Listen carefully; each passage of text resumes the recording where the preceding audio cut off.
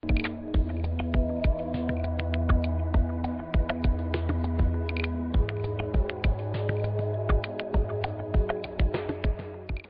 Xinyao Liu. So I'm from China. I got my PhD degree from Peking University in Beijing.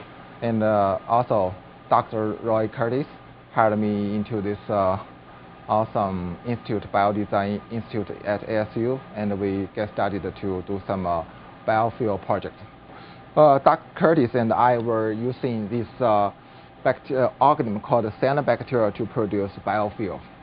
Cyanobacteria is basically a photosynthetic bacteria which can utilize the sunlight and converting CO2 and water to their food, and use their food to produce all kinds of fats.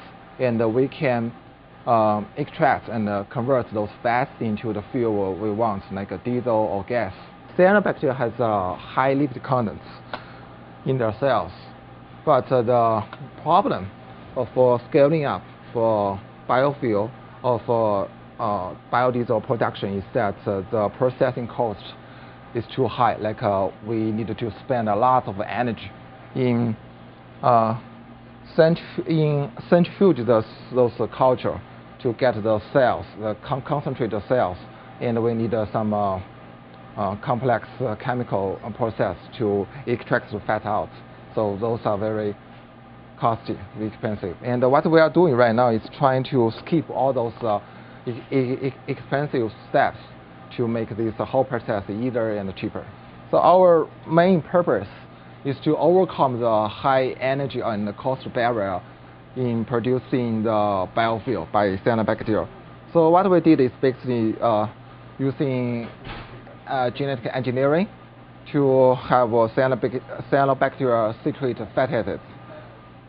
And as you can see here, this is one of our engineered strain. As you can see, it can secrete fatty acids into the culture, and the fatty acids can automatically float to the top. It's like a cream, or it's like oil. So all we need to do is to skim the oil layer from the culture, then refine them into diesel. For biodiesel production, carbon is precious, like gold.